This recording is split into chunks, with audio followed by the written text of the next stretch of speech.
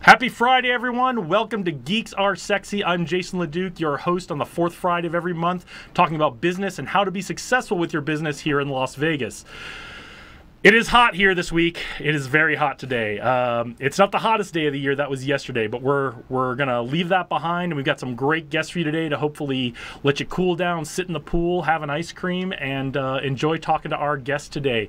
We have Shatoya Stressing from K&B Communications, and we're going to talk to Michelle Davis, who you know from watching this show on other weeks, and we're going to be talking about one of her new ventures and kind of work through some of the concepts of starting a new business, starting a new venture on the show. But first, I have my good friend Lucy Cantley with me. We were in the MBA program at UNLV together. You're a relatively new mom. You've got a one-year-old, and you have started, if that weren't enough, she started a new business where she's helping women entrepreneurs develop the revenue streams and develop those strategies to really be successful and grow their businesses to new heights. So welcome, Lucy. Thanks for being here. Thanks for having me. Well, tell us about who you are. Tell us about how you came from Cambridge, England, because that's where you grew up, right? Yep.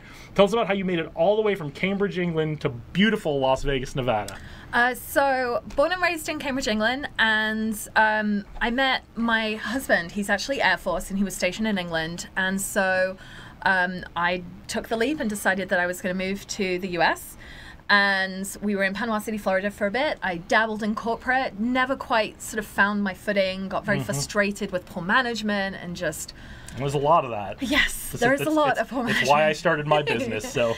And so we moved to Las Vegas, and I decided after another kind of just corporate job that I wanted to go back to school and get my MBA. And through that, I sort of immersed myself in this entrepreneurial community, connected with a lot of investors, and sort of started working with like tech startups, and then realized that actually that was a very high stress area, and I like to have a bit more control and influence over what I'm able to do to move a business forward. And when you're talking about tech startups, like there's a lot of other factors at play, and you can be great at what you do and still fail miserably. Yeah, tech startups are a whole different world. It's a whole different kind of leadership, and you've got investors, and you've got a lot of chefs stirring the pot when you're doing a tech startup. Yeah. And sometimes that's great. It provides great guidance, great disruption, and great forces great ideas to come together, and then sometimes it's not so great. It depends on the team involved, like most businesses do. So tell us, what kind of businesses do you get excited about? What kind of entrepreneurs do you get excited about working with? What's that mix of the team you like to work with, or what's that mix of the team you like to build around you?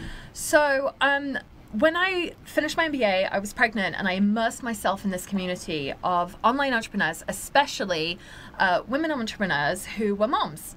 And I was really inspired by this group and decided that this was a niche that I wanted to work with. Okay. I felt like I could be totally supported in my journey of becoming a mom, as well as being able to help these women with the skills that I had. So I really like to work with women who have an online presence, who have an existing revenue stream. So for example, I've got a coach, a lawyer, I've got somebody else, well, like various different types of coaching, mindset coach, business coach, physical trainer, but they've got this existing revenue stream, and then they've reached this point where they're tired of trading time for money. And so they want to add passive income. And the best way to do that is by adding courses, programs, a group element, a membership site.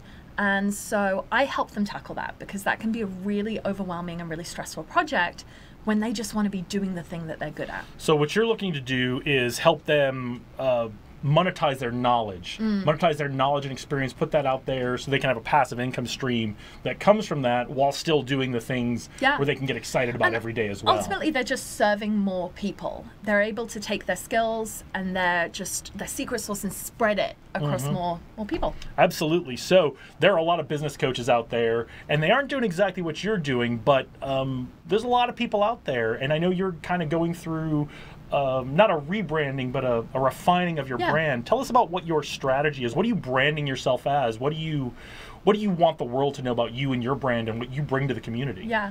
So I tell people that I do something a little bit different. I kind of describe myself as a strategist and a project manager. I've used the title business sidekick. Which I loved. but you're getting rid of it. So I'm dropping it just because I want people to be really clear on what I do. I think that it's a really, like, I still love the foundation of Business Sidekick. Ultimately, I'm coming in as like director of operations, but that's not a term that is really familiar with my niche. So I came up with Business Sidekick because they're the hero and I'm joining their team. Absolutely. And then I'm supporting them and lifting them up and helping them kick ass. Absolutely. And not all consultants view their role as lifting someone up. They kind of view their role as, you listen to me and we'll see how far I can take you, right? And that's the reason, well, one of the reasons why I'm not just a consultant or a coach. I'm an implementer. I like to jump in and get things done and see results, and I like to be especially invested in that. So when people work with me, they're not just getting advice, they're getting someone on their team who's actually doing the work with them. I think that's so important because I work with my clients in a very similar capacity, and we work really hard on who do you want to bring on your team. When we get to that point, it's very much, let's make sure there's that values match. Let's make sure there's that personality match. So you're bringing someone on your team, and what you're offering someone is, hey, here I am. I'm not here to be your partner. I'm here to be on your team. Yeah. And that's such a unique way to bring this kind of business acumen, the knowledge and the experience you have to help out these female entrepreneurs who are moms just like you. It's great because there's not a lot of that around. So now, speaking of business acumen and experience, what most of your clients may or may not know about you, and certainly the community at large doesn't know, is you were one of the directors of Rebel Venture Fund. We were both part of a student investment group, angel investing group at UNLV, where the students looked at the deals and made the decisions on what companies we invested in. You were one of the directors. Yep. Tell us what you learned as an investor that helps you as a businesswoman and helps you help your clients. So I just learned so much about how to really analyze business. I'm able to come into my client's business, and the first thing that I do with all of my clients is a strategy session, and we'll audit their business and figure out what's working and what's not working. And that is very much a skill that I picked up through the Rebel Venture Fund. For sure. And it's allowed me to have a unique perspective that the clients that I have are not used to having or seeing in their business. They are so deep into what they're doing that they need that outside perspective. So that's one factor. The other thing is that I feel like a lot of business owners don't always think of themselves as investors, but they are. They're owners, They're owners. They've invested time and money in their business, and I think 100% of the equity, 100% of the risk as a business owner, right? So I think sometimes you do have to put on your investor hat and view things from an objective standpoint. Well, we have a couple of guests joining us in the Facebook Live. My good friend Margaret from Colorado is here, and my good friend Lisa, who I had coffee with the other day. And then Glenn, thank you for joining us as well. If you guys have any questions for Lucy, we've got a little bit of time. Feel free to type them into the window and we'll get them asked.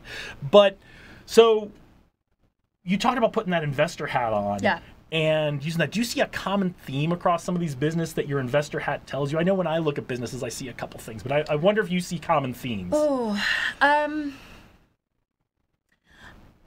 You know, sometimes I think that the most common thing for my clients, everyone's multi-passionate. And they just want to do so many different things. And so I come in and I'm able to say, to do this successfully, you need to pick one thing and do it really, really well. One core competency. Yeah. If you're doing too many things, wearing too many hats, it's just creating a lot of stress, and it can create misalignment and burnout, and your audience can get confused. And so I feel like if I was sat listening to a company pitch back in that room we used to use for the Rebel Venture Fund, and they were telling me that they're going to do this and this and this. And we saw those pitches. Yeah. I'm going to think, whoa, this sounds like they're not clear on what they want. They're all over the place and they're not going to get my money. And so I take that standpoint and sort of use that. Core competencies are very important. So all you business owners out there or prospective business owners, one thing, think about one thing. We got about 30 seconds left. Tell everybody where they can reach you. Sure. So my website is lucycantley.com. It's under a bit of a revamp at the moment as I refine my brand. But the best place to find me is facebook.com/the Lucy Cantley. I go live every Friday and share some business wisdom, and I'd love for you to join me there. Well, and we would love you to join us for the next segment. Shatoya Stressing from KMB Communications is going to tell us about her and her partner's business. I'm Jason LeDuc from Evil Genius Leadership Consultants. We'll be right back. All of you guests on Facebook Live, stick around.